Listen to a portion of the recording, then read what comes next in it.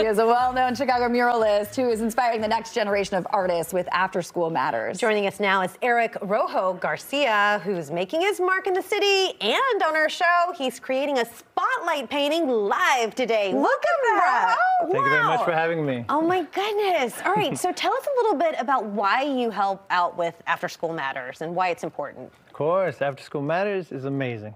First of all, I've been with them over 10 years. Wow. And I learn every year from the students, from the teens all across Chicago. So I've taught at the North Side location at the Lutz Center, and I'm currently teaching at Gately on 103rd and Cottage Grove. And so, yeah, I mean, After School Matters is great for many reasons. One is the fact that they're able to give stipends to teens, and so it's basically like a job opportunity for them. They get to get real-life experience of different types of projects, depending on the type of instructor you have. Look at this. We're showing video of, is this a mural? Oh, yeah, yes. This is the one we worked on at the Lutz Center. So this was designed by the teens, and I composed it into a structure where we can actually paint it inside. This was during the heat of the summer. Wow. So we were lucky enough to like paint it inside in sections, so it becomes like a big puzzle piece for them. And so you can kind of see the measurements and kind of going as best as one can, depending on the space that was available. And so these are the teens. A lot of them, this was their first time painting a mural, which is always exciting for me and for them as well when they get to see it when it's finally finished. And you guys have done some high profiles. You guys worked with NASCAR to do a mural? Yes, we did. Recently, yes, we partnered up with NASCAR this past summer. Downtown, we did a 200-foot long mural, which was painted at the Gately Center. And it was the largest mural I've ever been a part of. And so the teens, when they were able to go on site, on location to see it all completed, was amazing. It was just one of those things that, you know, you remember. Absolutely. And Roho, just give us like a Cliff Notes version of like your journey as an artist. I mean, you've like been all over, right? For sure. Yes, absolutely. So my background was in the hip hop culture. So I was into breakdancing, I was into graffiti. Now I'm a DJ. So it's like all those elements are what inspires me as a creative. And I bring that in the classroom as much as I can. So background was in graffiti, like I mentioned, doing a couple murals, learning as I go, and then from what I've learned, I basically bring to the classroom. So it's basically, say for example, if I'm talking to a client a week or two prior to my class, I bring it and I discuss it with my students. They are so lucky to have you. Yes. So what are you guys working on now?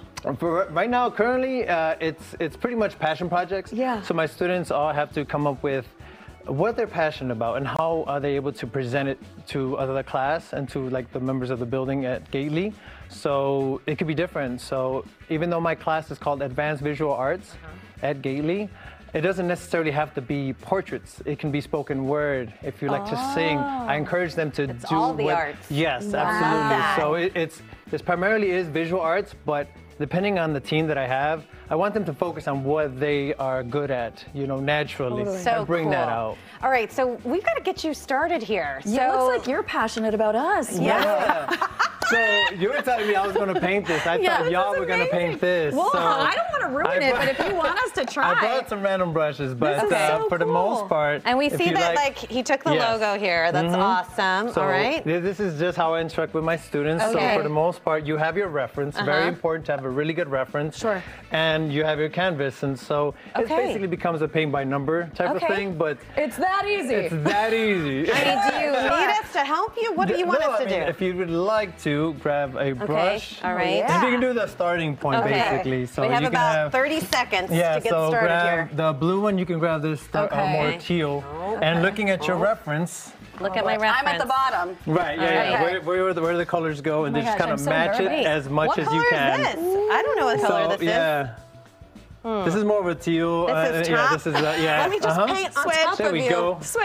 Okay. How are we doing so far? And the beauty is you can't really mess up. If you feel like you've made a mistake, you can just let it dry and paint right over it. And that's the beauty of painting. Do you feel like we could mess up? Well, wow. Okay. Well, Roho, come over here. We're going to let you finish this because we don't want to mess it up. So if you want to learn more about Roho, his After School Matters program, we have all of that on your page right now, afterschoolmatters.org. Should we be checking in with Roho now? If you missed it at the beginning of our show, Roho started a painting for us. He is at After School Matters teaching kids how to do murals, and you did one yourself for us. Roho, as we were talking.